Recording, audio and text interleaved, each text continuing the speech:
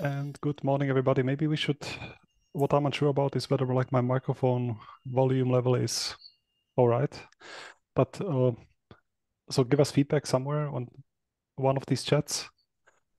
But let's start with an introduction. So my name is Radwan Bast. I'm super excited that I will teach data visualization here with Johan. We will talk about data visualization and matplotlib, two topics I really like to talk about. I work in Norway, in Tromsø. I do research software engineering and I like to help researchers with improving their code. And I like to teach Python and different things. And with me is Johan. Yeah, good morning, everyone. My name is Johan Helsvik. I work at the PDC Center for High Performance Computing in Stockholm. But right now I'm sitting in and teaching here from Uppsala. And I realized that I should take the screen and arrange it. Let me do that. Oh, just a sec. No, that's not right. Almost I will arrange.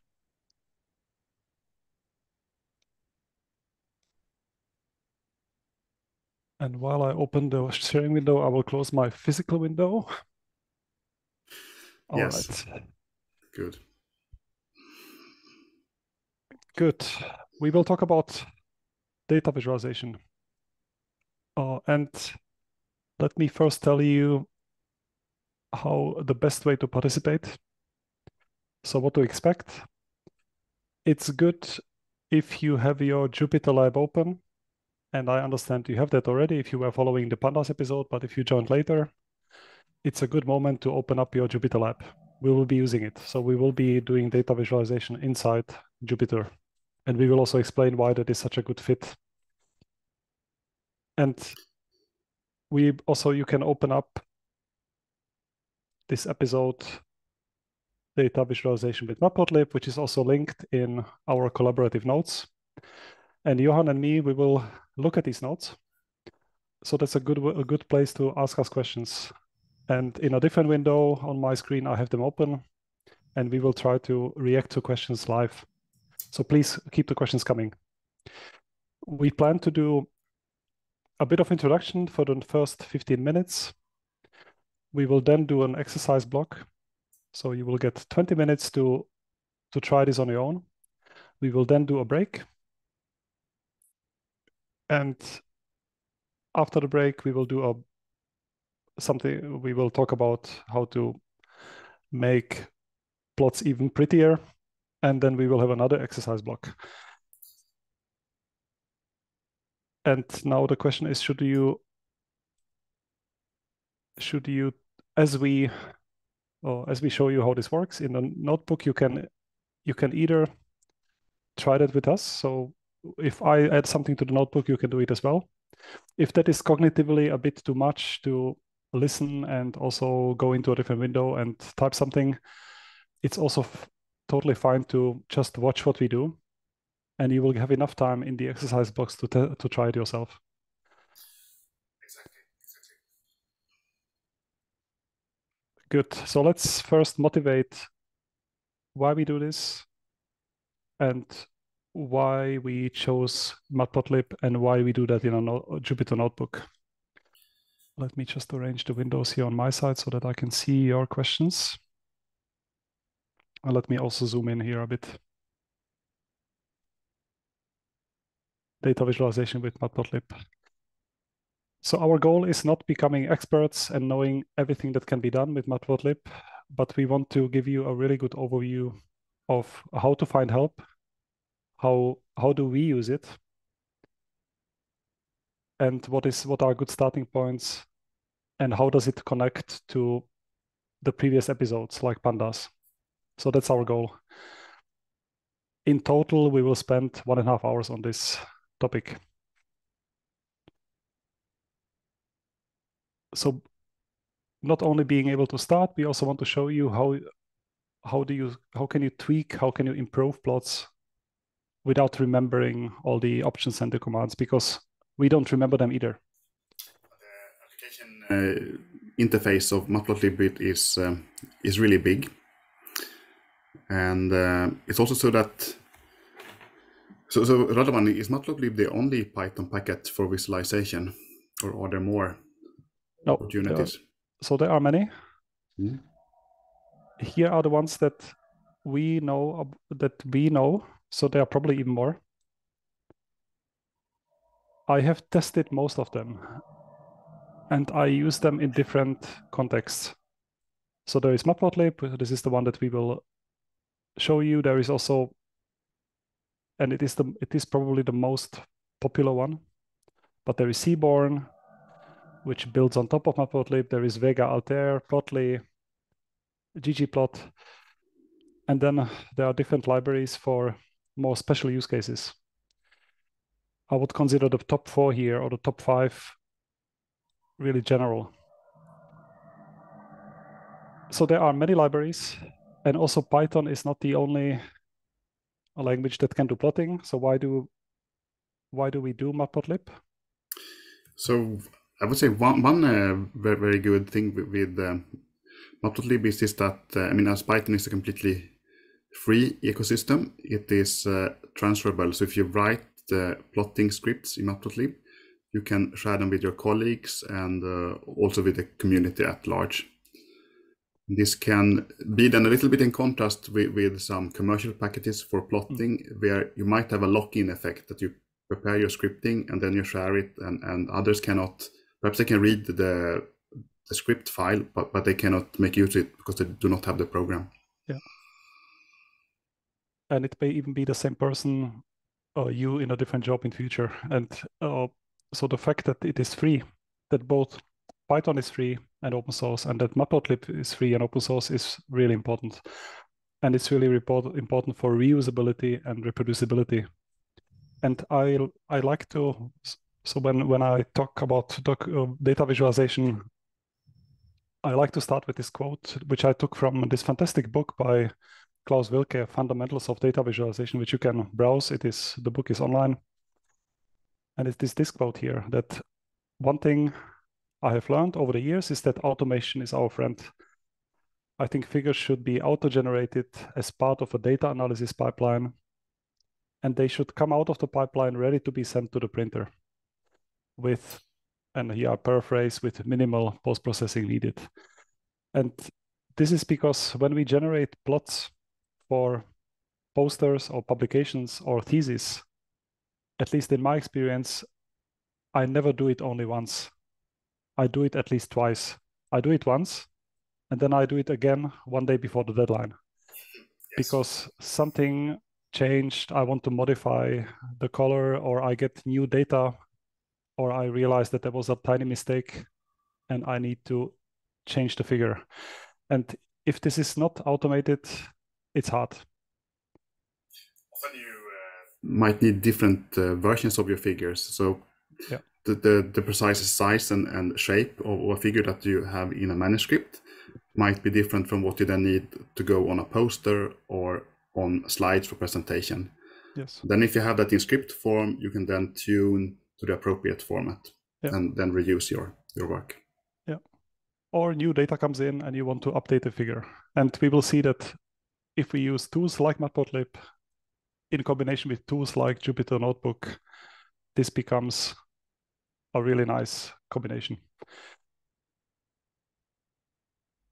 So we will now focus on matplotlib, but you can browse, of course, all the other ones as well. At the end of the session, we might also have a look at one of the other libraries. Why did we start with matplotlib? We motivated a little bit. It's also, so it is the most popular library. It is, if you come from MATLAB, it will feel familiar because it takes a lot of inspiration from how plotting is in MATLAB. Even if you choose to not use matplotlib, maybe you prefer Seaborn. Many of these libraries build on top of matplotlib. And then if you want to tweak it, improve it, it helps to have an understanding of matplotlib to be able to improve your plots. But it is relatively low level in terms of we can really modify everything. So in terms of abstraction, it doesn't provide statistical functions. Some of the other libraries do, but the advantage of matplotlib is that you can adjust everything. You can really make things publication ready. Everything can be configured and modified. And speaking of statistics, which is then not contained in matplotlib, I mean, you can naturally combine the matplotlib scripting that you do with other Python packages, such as NumPy, SciPy, and then also with pandas that we have been talking about earlier. And I'm having just a quick look on the questions. Thanks for raising them. For instance, question 9, when should I use X and when should I use PLT? This is something that confused me a lot when learning and using matplotlib, and we will comment on that. So we will clarify that. This is something I realized maybe 10 years into using it, that there were these different interfaces. So we will comment on it. Also, another really good question is, how is matplotlib built on top, built using, so how does it connect to pandas? And also this is something we will discuss. Some of the plotting libraries interface with pandas in a more nice way or less, but also with matplotlib it is possible to use pandas data frames. We will come back to that. But I think we are ready to open up the notebook and start creating our first plot. At this moment, you can either do it as well if you have enough screen space and enough cognitive management, but you can also watch what we do. You will have the chance to test it out in the exercise block. I will open up a new notebook. So let's start with a new notebook. Let's not continue from one from before. I will open up a new one, and also good first reflex is to rename it. I don't want to have my notebooks untitled 1, untitled 2. I want to give it a good name. I will rename it. Right-click, rename notebook. Let's call it plotting. And back to the material. I will copy-paste the code here from this block. I will run it in the notebook, but let's also explain then what is happening. But let me copy.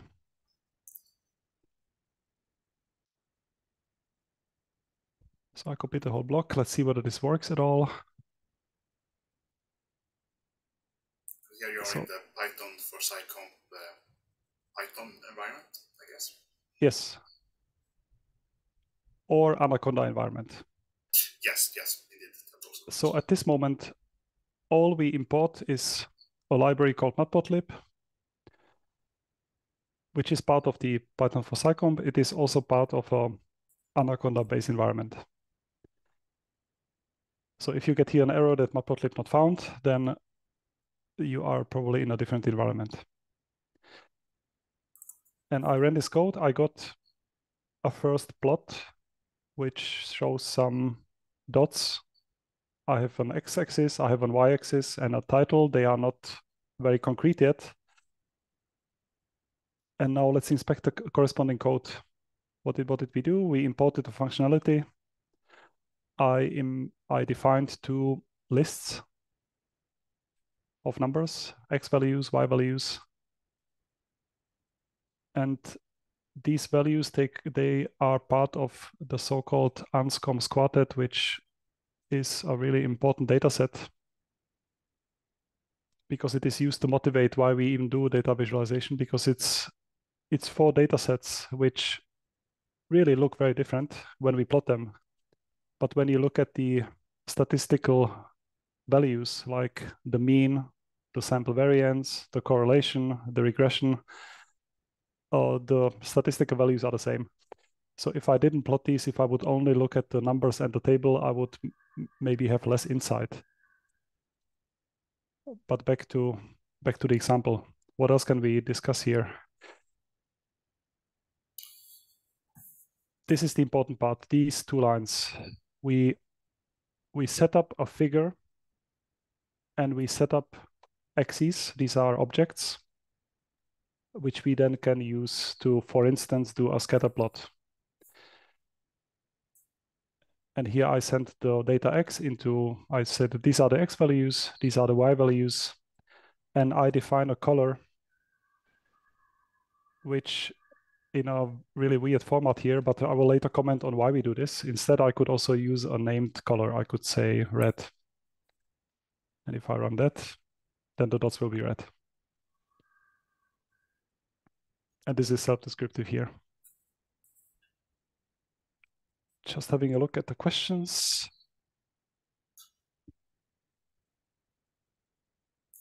Questions are about how one can import it using just import matplotlib instead of matplotlib.pyplot.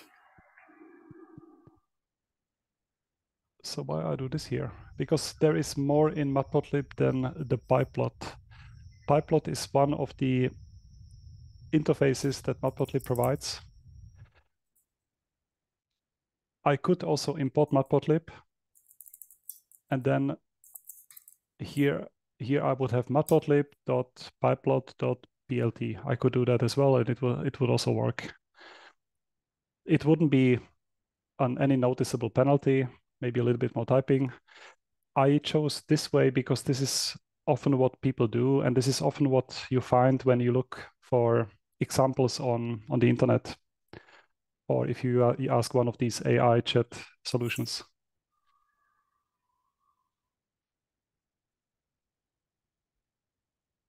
Just looking at the other.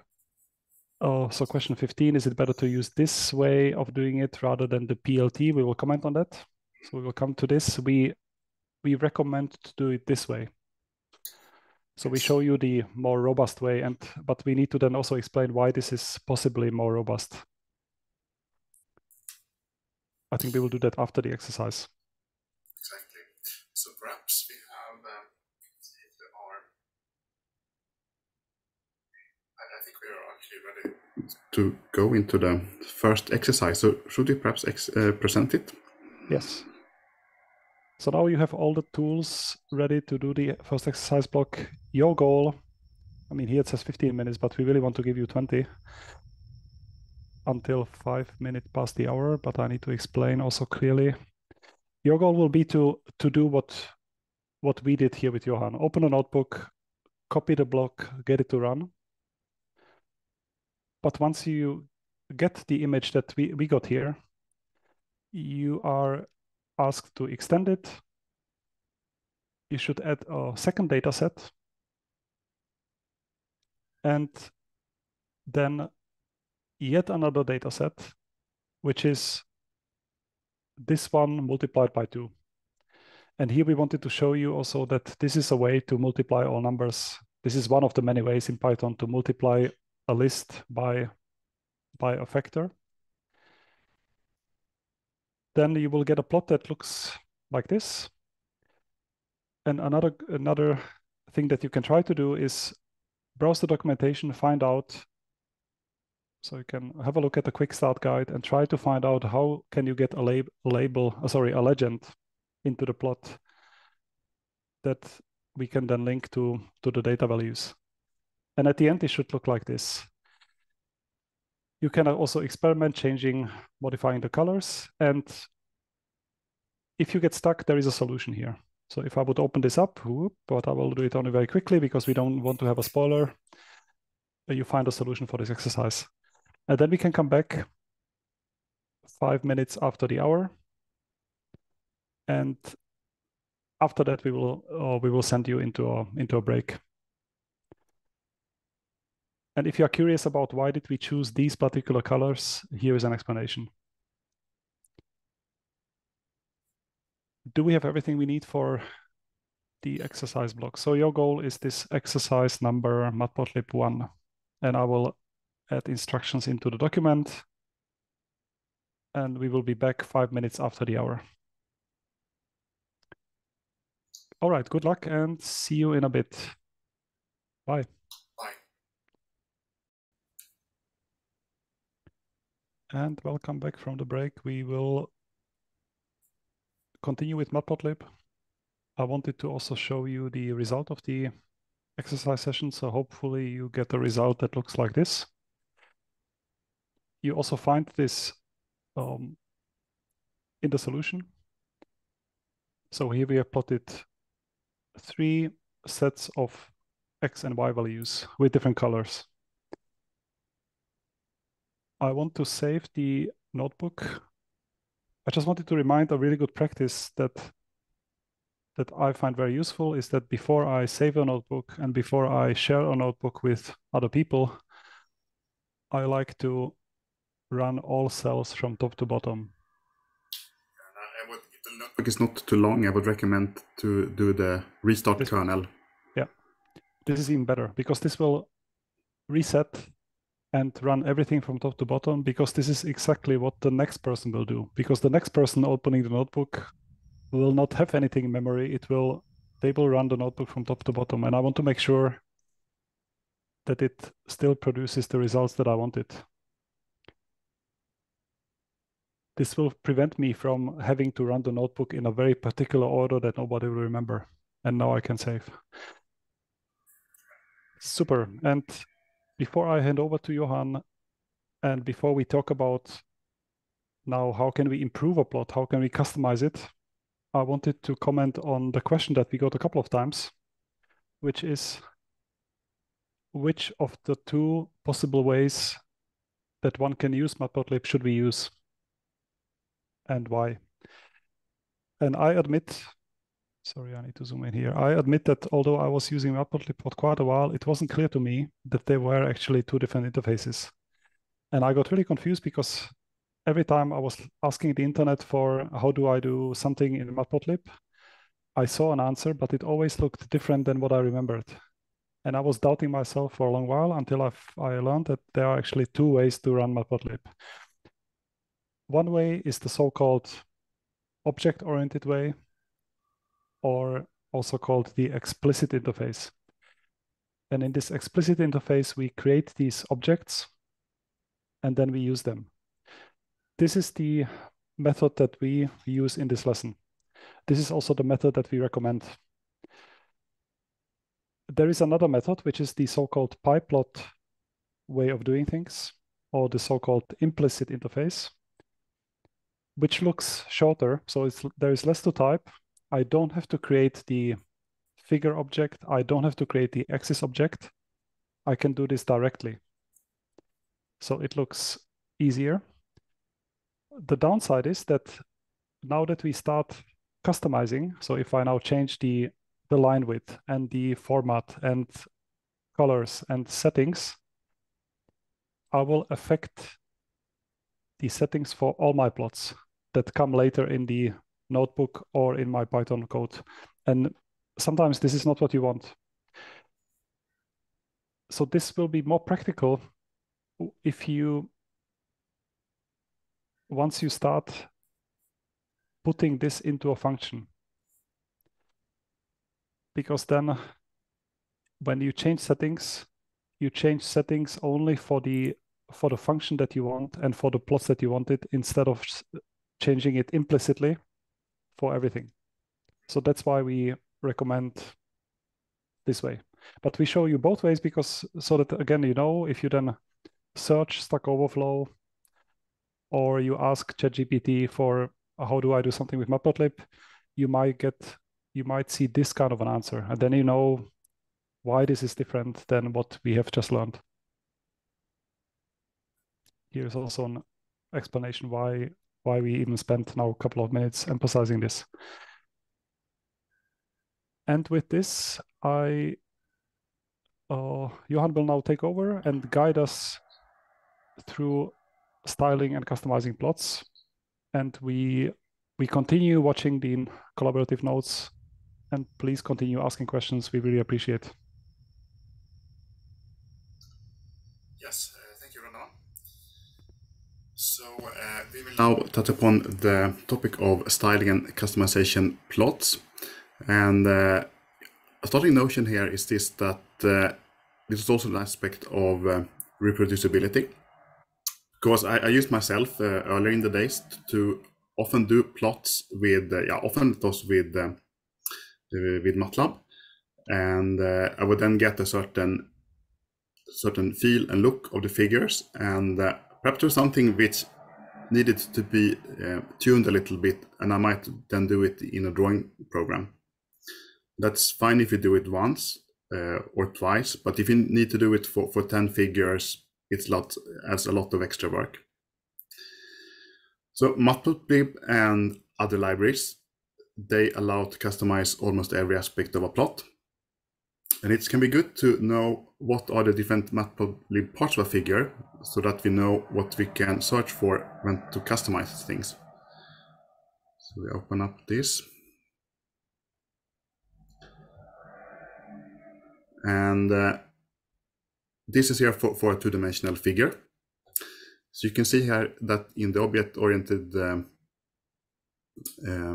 modality, we have all of these variables. So you have the axis set minor locator, you have a major tick label, you have the markers that you can change, and you have a legend.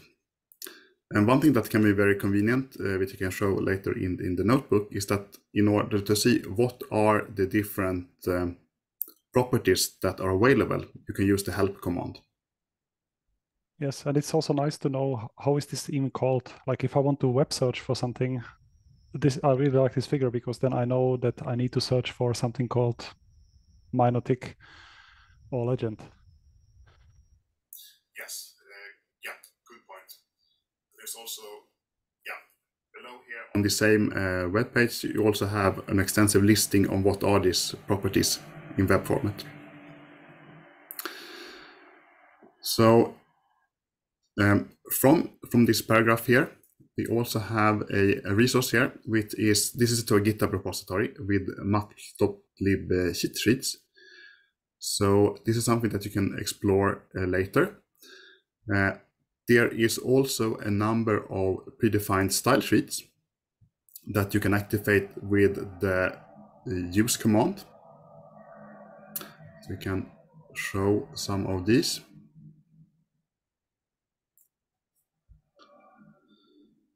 So these are with different collections of colors and marker styles and line styles that you then can choose from. And these are designed so that they have a good good collection of colors, which is something that is very important, because it is not uncommon that a reader or a viewer of your figures might have a limited capability to that you can be colorblind, red-green colorblind, or other vision impairments, and then it's good to have a color palette that works also when you are working with in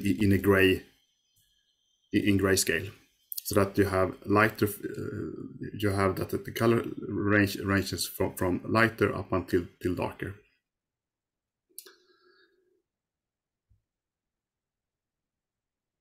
Yeah, like during my PhD, one recommendation was always to print your plot in black and white on a printer to see how it looks then if somebody later prints the paper on a black and white printer. Then later I thought, well, that doesn't make any sense anymore, because I think nobody is reading papers anymore in paper. People read it in the computer. But now again, I know that it does make sense, because it can help us identify any sort of color problems for color vision deficiencies. Yes, that's a very good point. Yeah.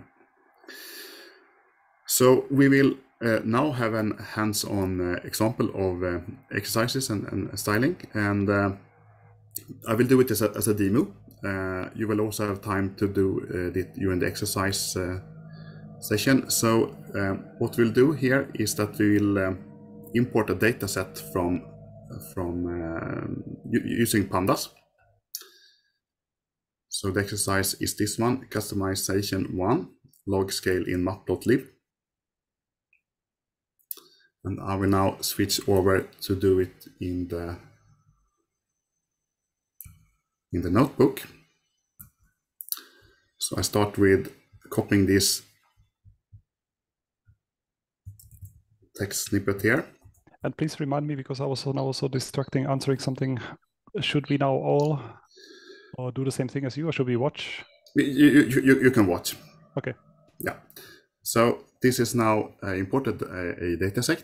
This is about statistics of countries. It's the Gapminder dataset. And we will then use a plot command that I Before paste. we go into the plot, we can maybe reconnect to the previous lesson about pandas. So what people see here is that we load a CSV file from the internet, but then there is this read CSV command, which we have seen in the previous episode. And at the same time, there is .query. So we filter out, and we are only interested in the data for the year 2007. And here we have, for different countries, we have the life expectancy, and we are interested in GDP, the gross domestic product. So roughly how wealthy the country is. Good.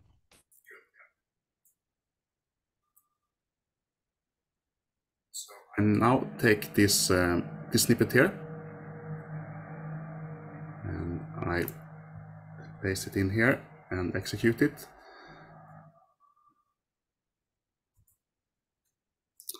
And what we'll get here is that what we choose to work with here is the life we will visualize life expectancy as a function of the GDP per capita in terms of purchasing parity. What's a PPP? What's that, Rodan? That's purchasing parity. Yeah, so it's some like inflation adjusted US dollars that are also adjusted to have a more fair comparison. So it's not US dollars, but for our purposes, we can think of like inflation adjusted US dollars. Yes. And what we note here is that the data is here distributed so that it's seen here. A lot of it is along the vertical, along the vertical line here, and a vertical, and then around this horizontal line here, horizontal region here in uppermost in the plot. So the question is here: so how can we make better use of the visualization to highlight the data here? So do you have any suggestions, other one? What could be? Yeah, so one step that we can do is we can try a logarithmic axis, which will then, because we have such a big difference in orders of magnitude on the x-axis. So by switching from a linear to a log axis, we will probably see the trend hopefully clearer. Exactly. So we need then to set the axis scale to a logarithmic one, and this will do by setting this this attribute, the set x scale. We set it to log. Take that line, and I go to the notebook.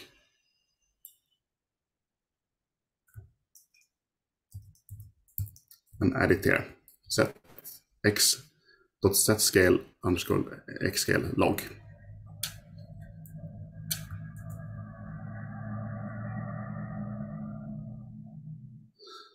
Yes, and now we have then the logarithmic scale on the x-axis here, and yeah, what we have here is much more evenly distributed within the canvas. There's also here one attribute, the alpha attribute, that we can play around with here. So the alpha attribute is at first here it's a half. You can see what happens if we change it to 0.8. Yeah, then you can see that this affects the transparency of points. So by using this higher value, we have a more dense visualization of the plots. Great. And a question to both of us. So do you remember all of these things? Like how to set a log axis, how to do how to set the transparency? Like I admit that I don't. So I almost never remember this. I always have to look it up. Yes, that's a good point. And one can then, so we have here, if you see here, what are the objects that they've created? We have created the handle fig, and we have created the handle x. And the logarithmic scale is something that we set by working with the x object. And let's see what attributes do we have here for this object. So we can type help and x. And then we can see that we have a very lengthy listing. Here's first a general description of what the object is, what class it is.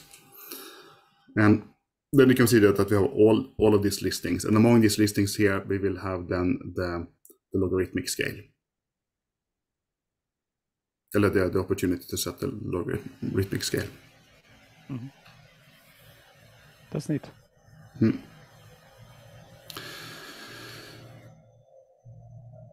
Good. We will now have. We will now soon let you go into the exercise session where you will play around with customization of figures, and yeah, should we perhaps introduce the exercises? Here it's working with the same data sets. Your task is that you will make the tick marks and the axis label fonts larger. And you can search on the web for what are these attributes that you need to work with. And the target that you're aiming for is to arrive to a figure which is looking like this. So this is one of the exercises that you can do. And the second exercise that you could, we should hide the solution there. The third exercise that you can work with here is that you can adopt a gallery example. And here we have some links to some of the other resources that are, like Seaborn, which is based on matplotlib. And then there's also Vega Altair, which is a standalone Python package for visualization. And here, so people will choose exercise 2 or 3. Mm-hmm. And the exercise 3 is really close to at least how I work in real life. So in real life, I don't remember all of these commands. I often look through the gallery examples for something that looks similar to what I have in mind.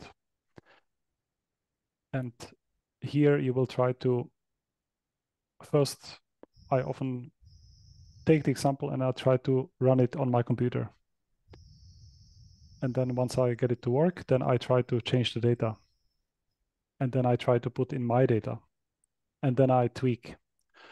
So that can be a really fun exploration, which is at least close to how I work. I don't know how about you, Juan, but I can't remember on almost anything. I always start from something that already works, that somebody else created. That's also how I do it. So looking at these galleries is a very good source of inspiration, and that's also where you then get exposed to what are the different functions and attributes that you can work with. So is there anything that we can bring up from the HackMD for now? I'm looking.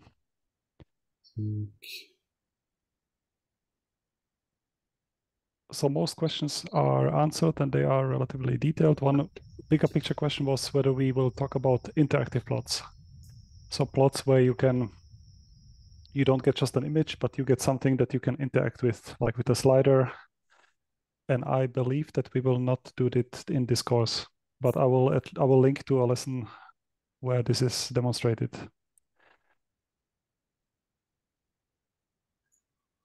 But I think we are almost ready for exercise session. It will be customization 2 or 3. Until what time? Like when we will be back? We will take 20 minutes for this exercise. All right, so we'll be back to 55 past, and then we will summarize. We will connect this a bit with pandas data frames and then hand over to the next episode. So exercise customization 2 or 3, starting now. See you again in 20 minutes. Bye. Bye.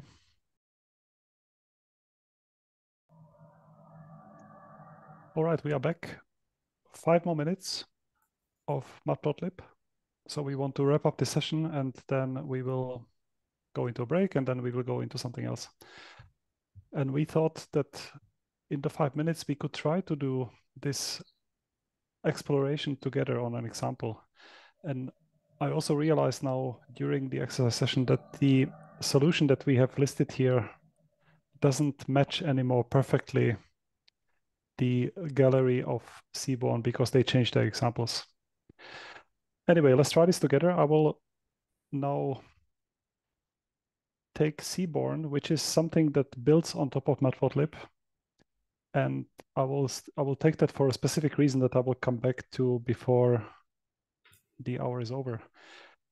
So this is often how I start. I open up one of these libraries, I go to the gallery, and I look for an example that looks close to what I have in mind. And here I will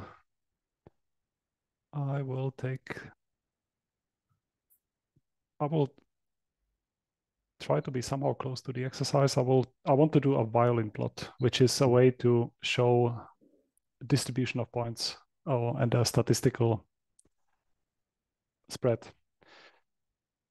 And so this is something, I want to have something like this. Here, this is what it looks, and there is an example code. And the way I start often is I take what they have and I try to run it on my computer first. Let's try that.